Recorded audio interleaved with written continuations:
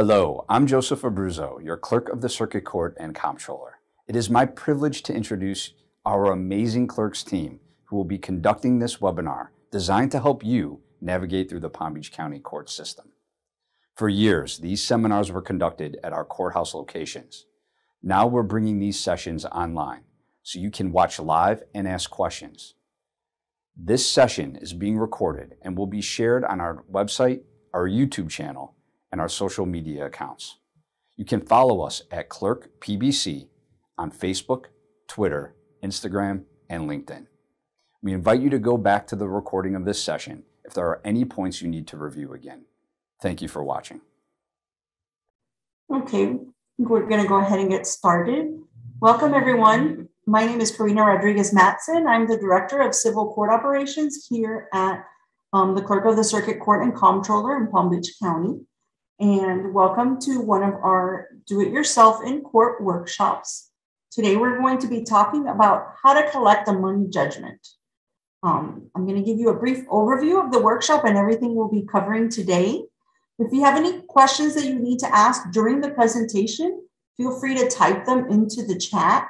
At this moment, everyone has been muted. We do have very knowledgeable staff that's manning the chat box and can assist you with any questions or direct them my way. And then we'll have a time at the end where we will unmute the participants. If you want to save any questions for the end, you can ask that way as well.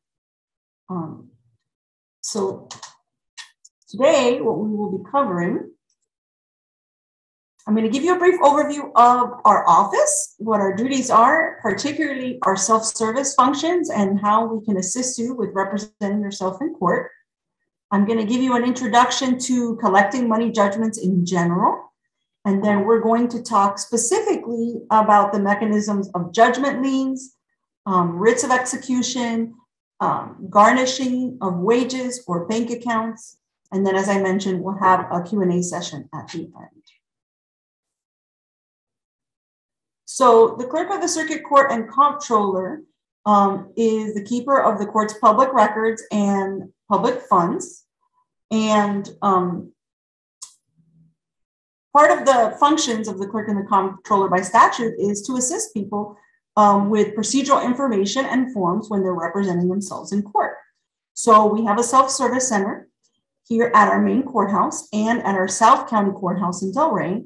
And in all of our courthouse locations, we have form packets that are available for purchase. And these form packets have instructions, flow charts, as well as the approved Supreme Court or Florida Bar forms and local forms that you need to represent yourself in all different kinds of cases. We have over 82 packets, anything from divorce to small claims to eviction. At our self-service center, we also have public access computers where you can look up your case via eCase View, which is our public case viewing system, and research your case. And we even have e-filing station where you could e-file paperwork if you needed our assistance.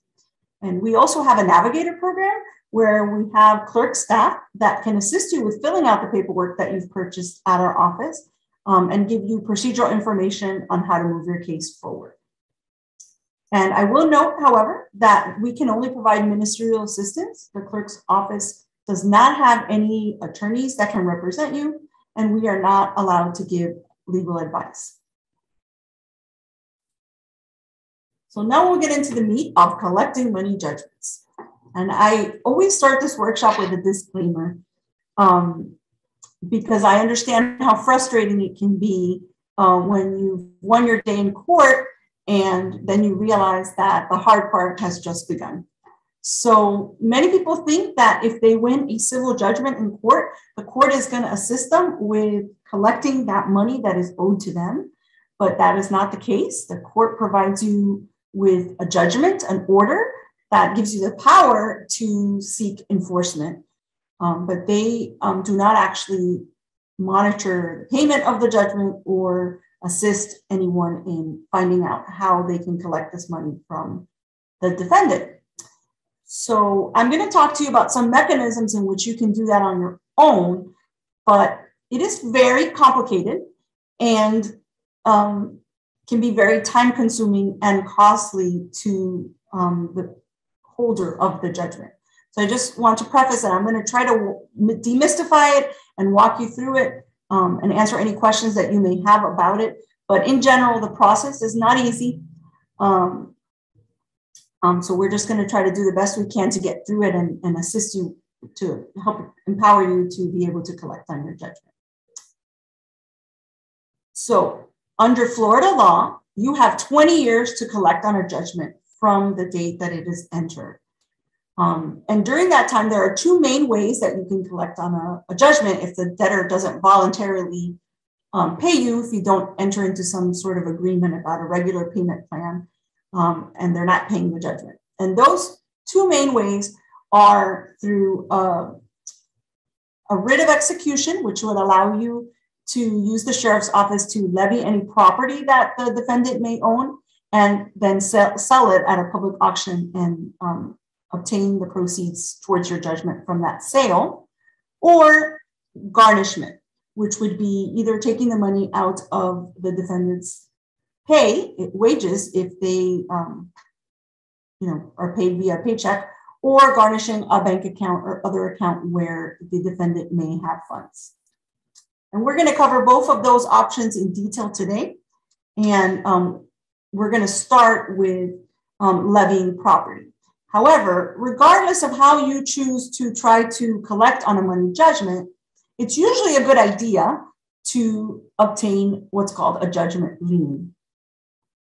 And you'd want to obtain this judgment lien if the debtor has any real property or personal property that you intend to either attempt to levy, or that you would want to be paid out of if that property was ever sold. And a judgment lien is basically like a placeholder. It's your place in line. So a judgment lien is something that you record against the deed if it's real property, or as I will explain later with the state, if it is personal property, so that if anything happens with that property, if that property is sold, if that property is levied and sold, if it's sold, if there's a foreclosure sale or anything like that, the parties involved in that sale or that transaction will know that you're in line and that this person owes you money and that you should be, paid out of any proceeds accordingly if there's money left when they get to you. So judgment lien is very important because it saves your spot, basically. And it can be placed against real property or personal property. So real property, we're talking about real estate, houses, buildings, land. Personal property can include cars, boats, other vehicles, expensive jewelry, etc. So as I mentioned, because it saves your spot in line, anything that I discussed today, if there's anyone who has filed a judgment lien before you and it's still a valid non-expired judgment lien, then they would have priority over you for any proceeds.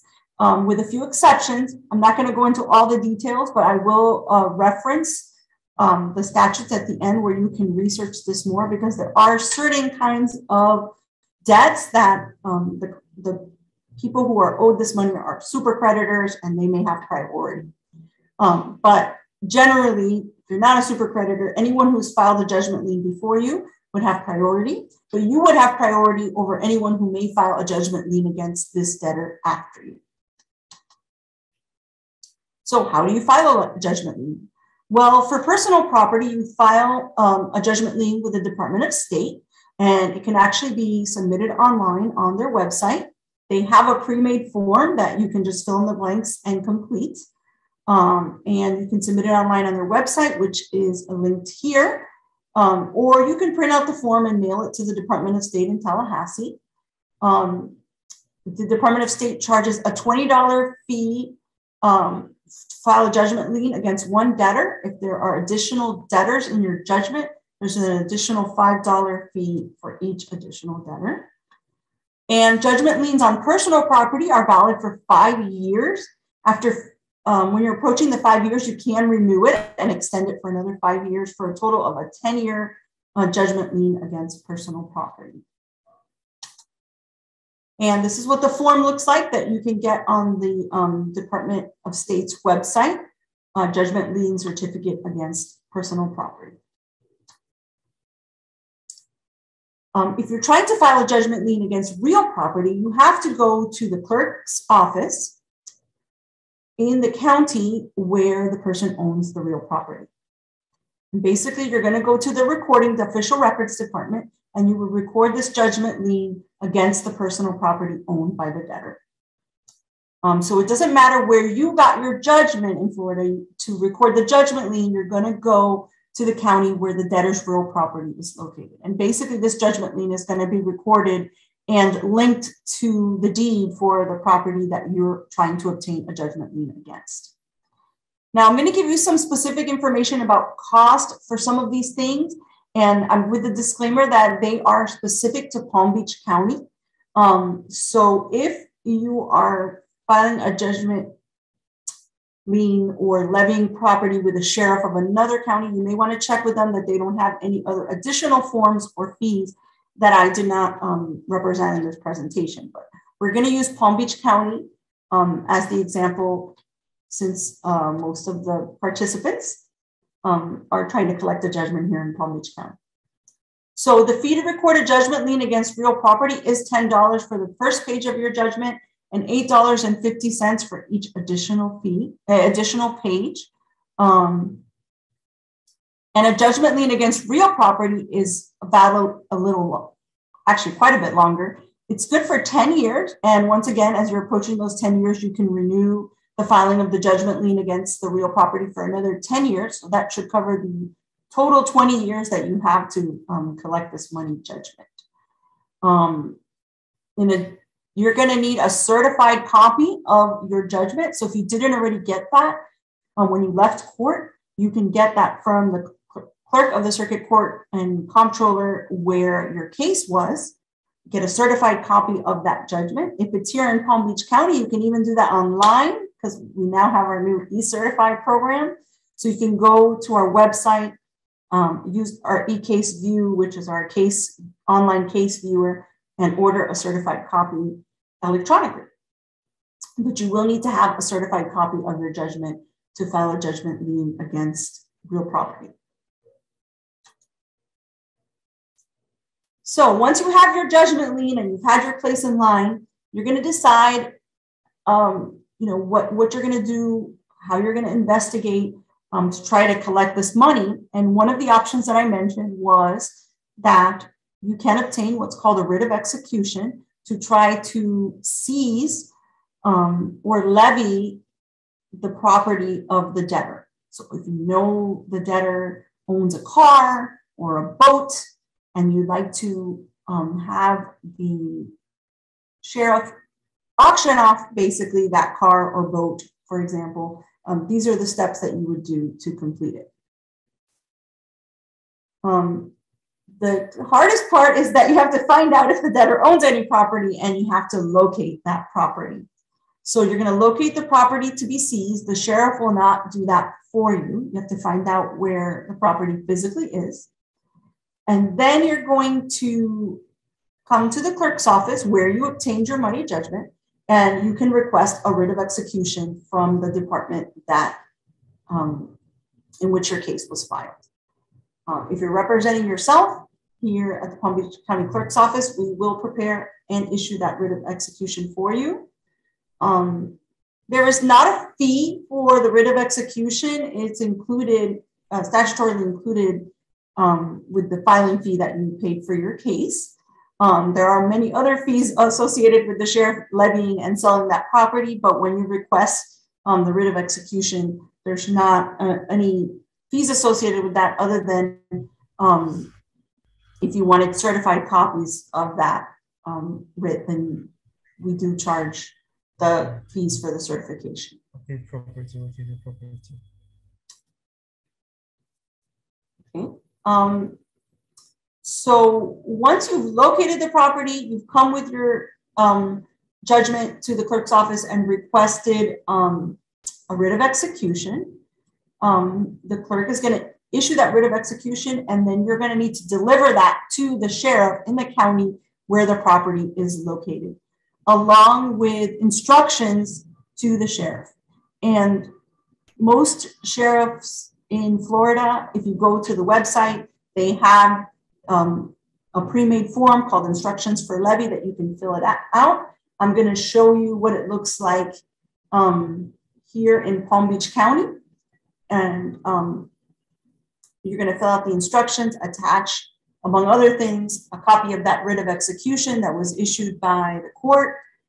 And you're going to pay a fee to the clerk, to the sheriff, which is a deposit for all the labor that they're going to put in seizing this property, auctioning it, etc. The fee varies, and it is quite costly, and it depends on the size of the item to be seized. It depends on how involved it is, sheriff seizing it. So what most sheriff's offices have on their website or available in their offices is a list of different types of property, the weight of the vehicle, the boat, the type of the vehicle, and it'll tell you what the deposit fee is for them to levy and sell the property. And I know for sure that Palm Beach County Sheriff's Office has this schedule of fees for levying on their website. If we're going to go through all the steps of the sale. If the sale is successful, then that deposit will be paid back to you. In addition to the money owed on the judgment, the deposit will be paid back to you from the proceeds from the sale.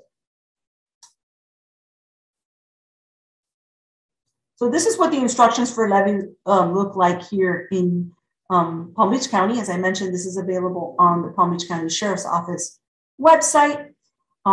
As I talk, my wonderful team is putting all the links to these websites in the chat box. So not only will they be at the end of the presentation, and this presentation is available on the clerk's website, but all these chats, the levy fee schedule, the instructions for levy are being put in the chat box as we speak.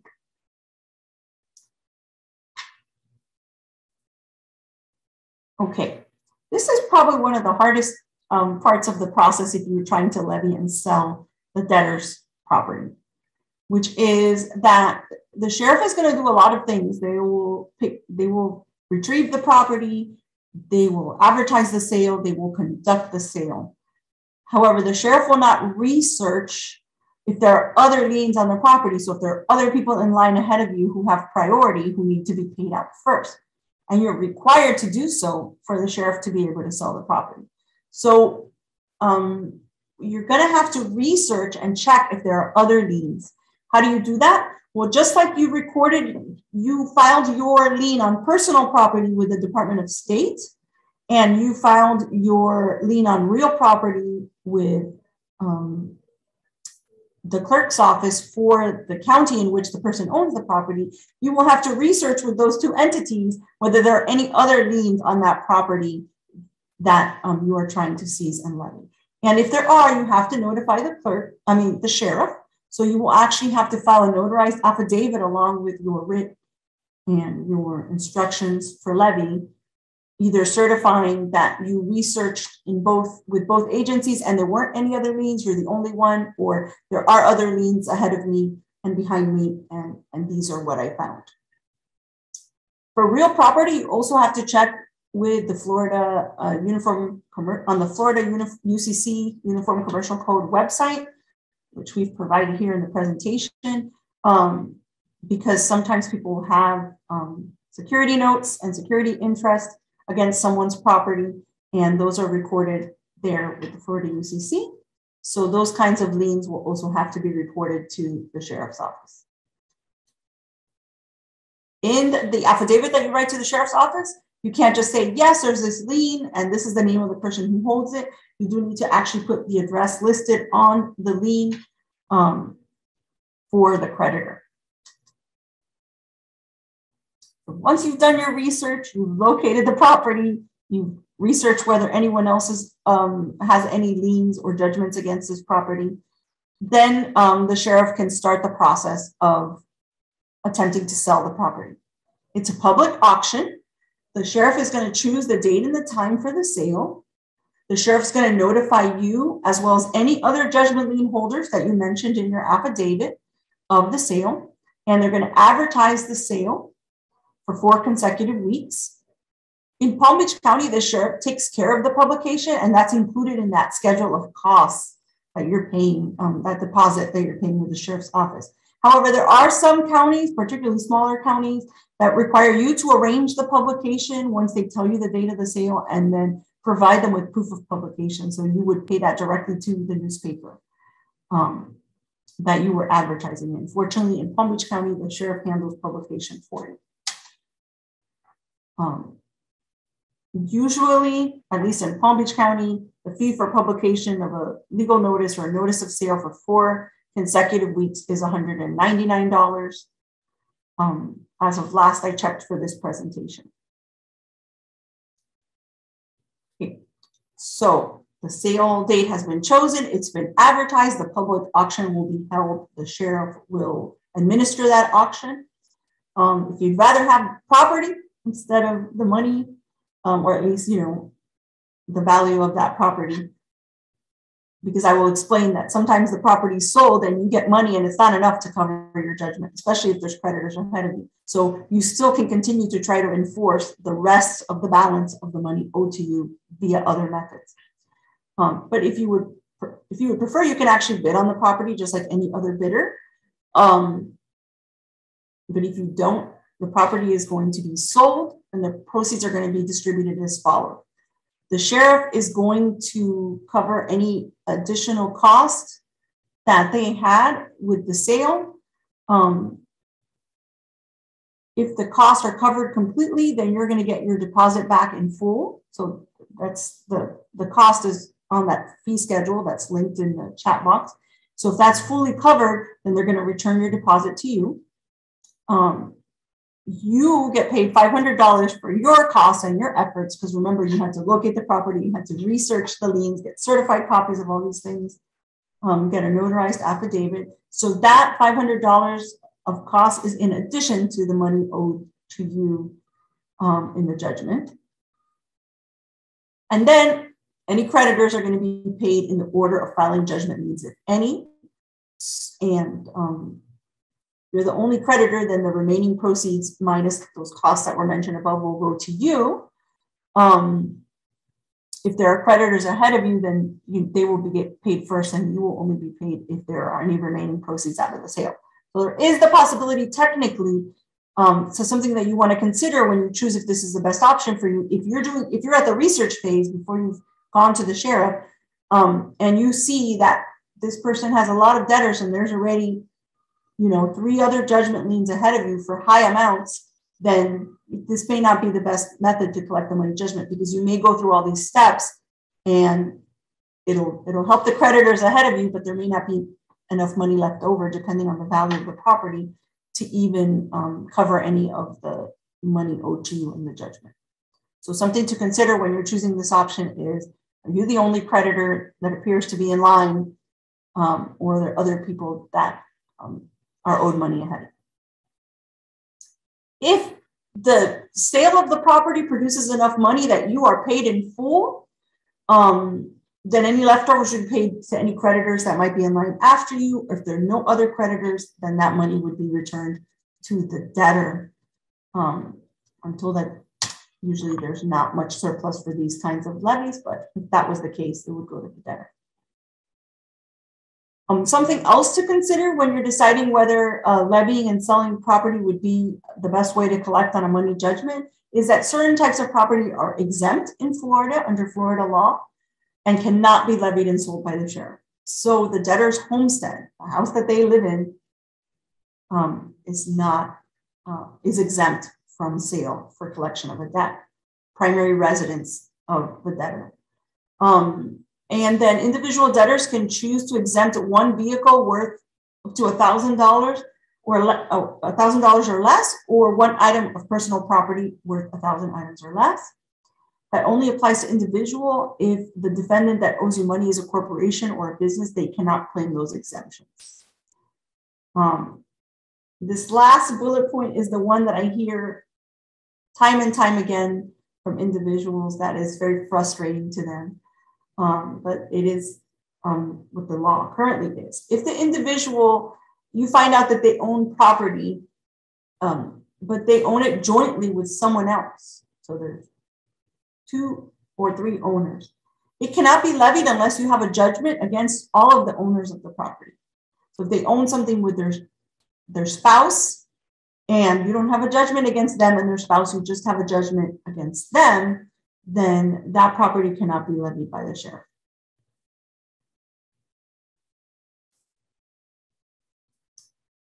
So that's a basic overview of the levying process and how you can collect a money judgment through a writ of execution. We're going to talk about garnishments now. As far as steps go, this process is definitely easier, requires less research on your part, and it is also much less costly. However, it does require you to know where the debtor works, if they are paid, above the table with wages or a paycheck, and or requires you to know where the debtor may have a bank account. You don't always have that information, and sometimes that information is a little harder to locate than whether someone owns a car or a home, which you can research through public records. But a writ of garnishment is another enforcement option available to collect a money judgment. If you know where the debtor works, or if you know where they have a money account, you may be able to garnish their wages or bank accounts to pay the money owed to you in the judgment. I do once again reiterate, you may want to consult with an attorney before deciding what option is best for you from the options that I'm going over with you today. So there are a lot of limits on garnishment, just like they are for levying property. If you're garnishing someone's wages, you cannot garnish more than 25% of their weekly disposable income. If their income exceeds 30 times the federal minimum wage, and don't worry, in the next slide, I'm going to do that math for you. If their weekly income is less than 30 times the federal minimum wage, then their income cannot be garnished at all. So what does that look like? Currently, the federal minimum wage is still $7.25 an hour. I know some states have changed that, but this is based on federal minimum wage. So you multiply that times 30, that's $217.50. So if the debtor's take-home pay is less than $217.50 a week, I've also given you the monthly or the annual amount there. That's easier for you to envision. Then you cannot garnish their wages. If it's more than that amount, then you can garnish their wages up to 25% of their take-home pay. But there's a big but. Just like there's certain property that can be exempted from levying, there is a head of household exemption from garnishment. So garnishing someone's wages, they can, when you notify them, file a claim of exemption as a head of household. The head of a family is defined by statute as a person providing more than half of the support for a child or another dependent. So if the debtor is a head of family, they are exempt from garnishment. Even a head of family who earns more than $750 a week is still pretty much exempt from garnishment, because what the law says is they are only subject to garnishment if they agree to it in writing. So, sometimes, especially if you go to small claims court and there's mediation provided by the court, there's a pretrial conference, if you reach an agreement, it may be part of the agreement that the person agrees to garnishment. But if they are eligible and claim a head of household exemption and they don't agree to it in writing, then you would not be able to garnish this individual's wages. So how do you obtain a writ of garnishment? Well, there's a few steps. And the first thing you're going to do is come to the clerk's office, or electronically file with the clerk's office either a motion for a writ of garnishment or a continuing writ of garnishment in the same case where you obtained this money judgment. A writ of garnishment is when you're requesting to garnish a bank account or any other type of account, and this is a one-time garnishment. So this person has this bank account and there's $8,000 in that bank account and they owe me $4,500 from my judgment. I want to garnish it from this bank account. When you file a motion for a writ of continuing writ of garnishment, it is for garnishment from wages. So this is a garnishment that's going to occur continuously every time the person gets paid until the judgment is paid in full. At our self-service centers and online on our website, you can purchase a template. We have a motion for writ of garnishment or continuing writ of garnishment packet that you could use if you wanted to draft your own and you didn't know where to begin. And it comes with these instructions as well as pre-made template motion.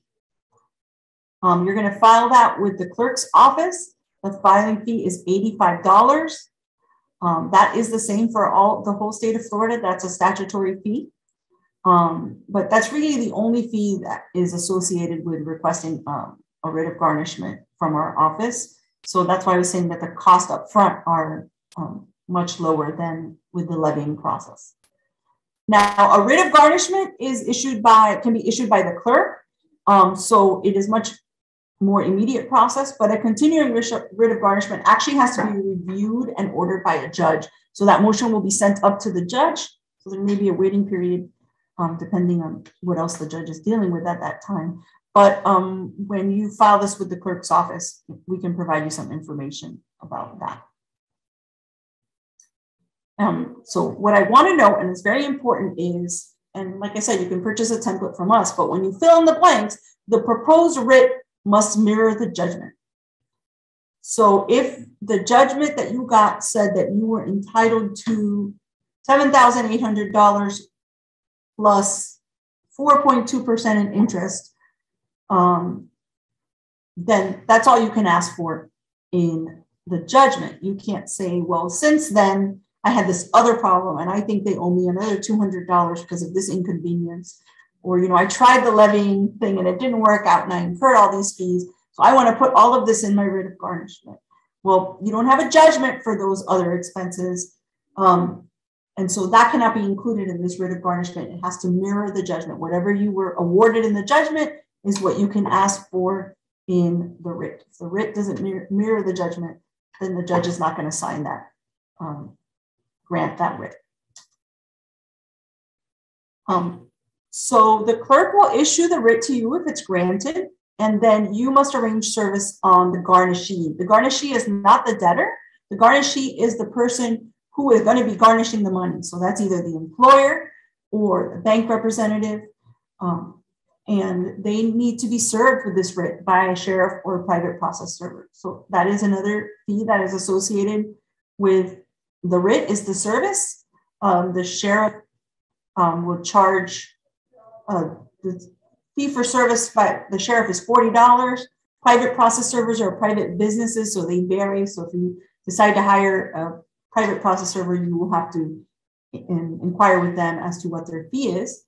It has to be a certified private process server. So the 15th Judicial Circuit, and their website is 15th, the number 15th circuit.com. They have a list of all the certified process servers here in Palm Beach County that are approved. So if you wanted that, you could access that on their website. I couldn't help but see a comment in the chat. Yes, the motion for the writ is packet number 72 under other packets if you're trying to purchase it online. That is correct. So once the garnishee has been served, there's a 20-day waiting period where the garnishee, not the debtor, can file an answer. So what would that answer be? Maybe you served an employer and the employer says this person quit. They no longer work here. So there is this 20-day waiting period to make sure that the garnishee doesn't have any kinds of objection to taking this money. If they file an answer, they don't always file an answer if they don't have a problem with garnishing the wages or the bank account. If they file an answer and you disagree with the answer, then you have a 20-day period in which you can file a reply before moving this forward. And if there's a disagreement, you can file a reply and you can request a hearing for the judge, and the judge will settle that.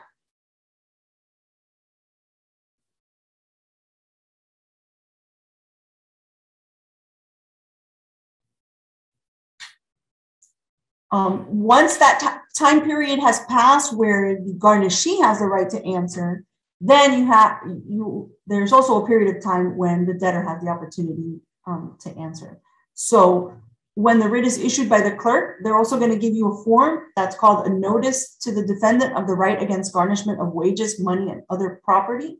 It's going to be attached to it. And when you serve the debtor, you have to include that document with the copy of the writ.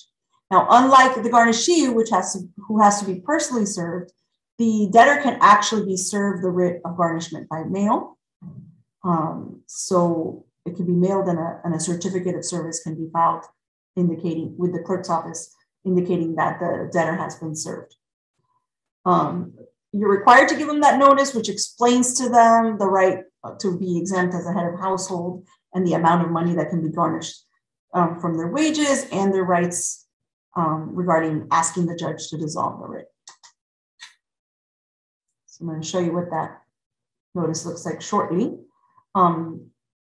As I mentioned, you have even though the garnishee has to be served in person, the debtor can be served by mail. And if during that 20-day waiting period, you got an answer from the garnishee, then you have to include that in the packet that you're having the debtor served with as well. So in a case where the garnishee had an answer, you would serve them with the writ, the notice of their rights, and the garnishee's answer, only if that part's applicable.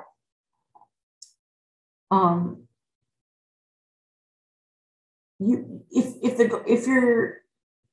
the garnishee hasn't filed an answer, you have to wait that full 20 days to make sure they don't, and then you can serve the debtor. But let's say the garnishee files an answer 10 days into that waiting period, then you can go ahead and serve the debtor, and you actually have to serve them within 5 days of receiving that answer. If not, you're going to wait the 20 days, and then you're going to serve the debtor. And this is what the notice to the defendant that you have to include looks like, just in case you misplace or lose the one that is attached to your writ. You can obtain this form on our website online and print out another one if you need it.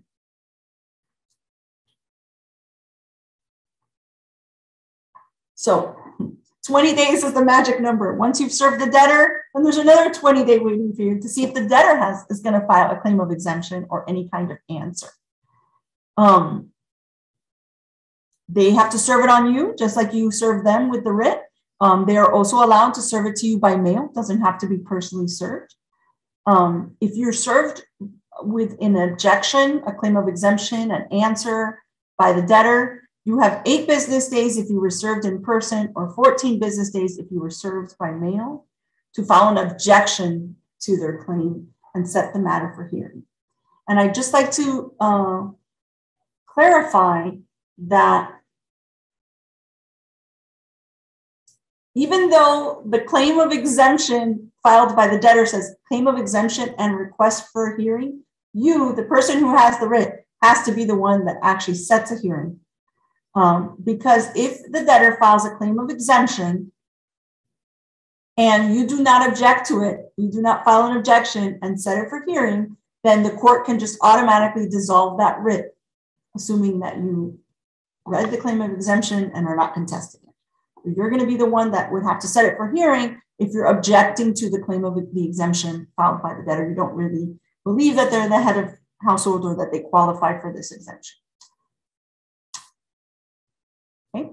So at this point, it can go, your motion could go one of 2 ways. If the garnishee doesn't file an answer within 20 days of service, or files an answer that doesn't contest the garnishment for some reason, and the debtor does not file a claim of exemption, then you can come to the clerk and request your final judgment of garnishment, which is going to be an order that orders the garnishee to garnish the debtor's wages of the account. But if the garnishee filed an answer and you filed a reply, or the debtor filed a claim of exemption and you're filing an objection, you're going to have to request a hearing, and the judge is going to decide. If the judge grants the writ of garnishment at the final hearing, then you walk out with that final judgment of garnishment. A couple of things. The garnishee can file an answer. The garnishee, remember, is the person who's taking the money out from the debtor's bank account or wages, they can, by statute, request up to $100 in cost for having to conduct this garnishment. They would have to request it. It's not an automatic thing. If they did, you may be able to recover the cost. It's not in your writ because, number one, you don't know whether the garnishee is going to ask for it or not. And number two, that $100 wasn't in your judgment. But if the garnishee files an answer, the court can, in their order, in their final judgment of garnishment, say that in addition to collecting the money owed to you in the judgment, you can collect an additional $100 to cover the $100 that the garnishee asked that you provide up front.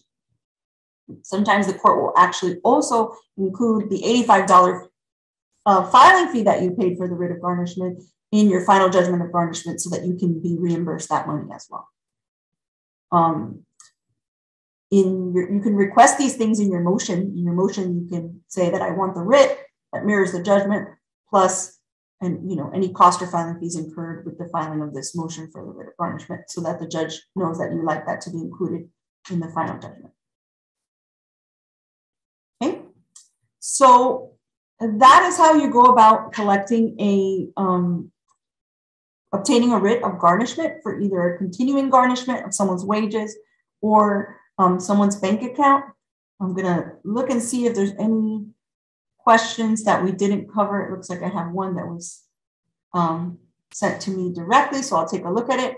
And then these links that I have here, they our communications staff has been including them in the chat in the appropriate slide throughout the presentation. So they're all located in our chat. And as I mentioned, this whole presentation is actually, this PowerPoint is on the self-service page of our website. So you can actually obtain these links from there as well. So I'm just giving you the links to the Sunbiz website for the Department of State for information on judgment liens and collecting a money judgment in general. That website is also where you would get the judgment lien form for personal property. And they have a fillable PDF form, which I've also linked there. We have the website for the sheriff's office where you can get the instructions for levy for here in Palm Beach County. So now that I've walked you through the very complicated process of trying to collect on a money judgment, I'm going to open it up for any questions. Caitlin, if you can help me with anyone who might have a question and needs to be unmuted. I'm going to stop sharing my screen now and we'll open it up for any questions. Yeah, if you have a question, you can go ahead and use the raise hand function and I will unmute you. Or you can type it in the chat.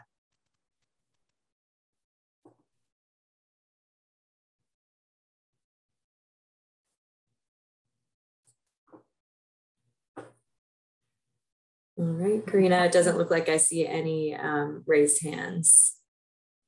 Well, I would like to point something out. There's an attorney who is part of our audience, and they did make a very good point that the garnishment, when I mentioned that you can garnish up to 25% of someone's net income after all deductions, that it's technically not all deductions, those just required by law. So he mentioned that if someone has deductions for like a 401k, health insurance, a savings club, those would not be included or deducted from gross when calculating the net for purposes of 25%. And something else to clarify, and thank you so much, Mr. Lampert. When I say that the writ has to mirror the judgment, what I mean is that most of the time you cannot ask for more than what the judgment is requesting. But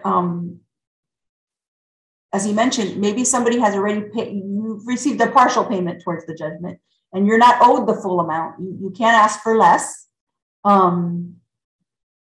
So it's not going to always be exact.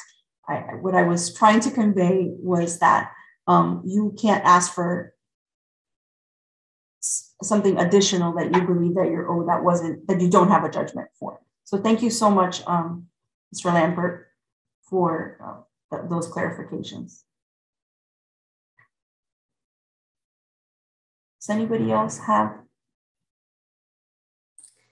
Yes, it looks like Mary has a question. I'm going to go ahead and unmute.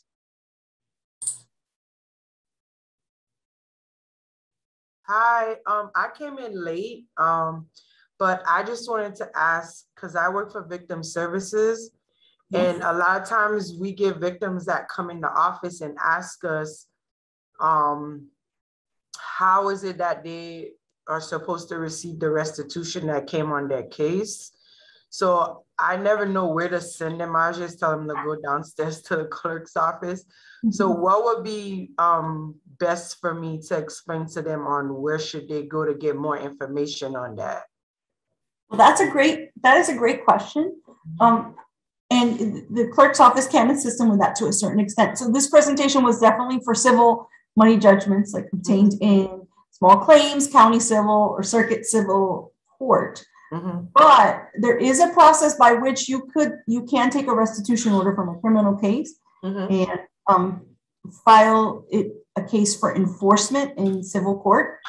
So you would send them to the circuit civil department, and we can give them some more information on that. So they can open a civil case, to convert it into a judgment. I don't know all the details right now. I wasn't prepared to cover that, but there is a process. But there is a process by which they can get, with their restitution order, a writ or other enforcement. It just requires us to create a civil enforcement action. Right. And I actually believe in that department in the main courthouse, that's where I'm housed at. Correct. Where's that's on the third floor. Third floor? Okay. 3.23 is the circuit civil department. Okay. And I don't want to misspeak, so I'm just giving my general understanding of the process. And I actually believe there's a statute where they don't have to pay like a new case filing fee for that. Okay. I just wanted to know, because I never know where to send them. I'm like, I don't know. So I just want to, at least I know if they go to that department, they could give them a better explanation. Yes, we can assist them with that. Okay. Thank you, Karina.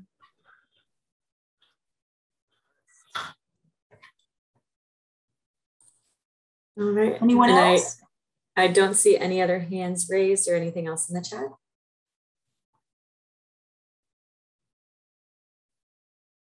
Great. Well, thank you so much, everyone, for coming. If you think of a question later, if you're on our self-service page of our website, in addition to being able to look over this presentation and all the links, we have toolboxes for different areas where you can read up more information. And then we have a self-service email box, and you can always send us an email if you think of a question later, and we'll be happy to address it then. Thank you so much, everyone, for coming. Have a great afternoon. We're going to have another workshop. We're going to be doing these monthly, so be on the lookout for more information on our website and social media. For April, we're going to be doing a How to File for Divorce workshop. And so that one's usually very popular, and we hope to see you there. Thank you so much.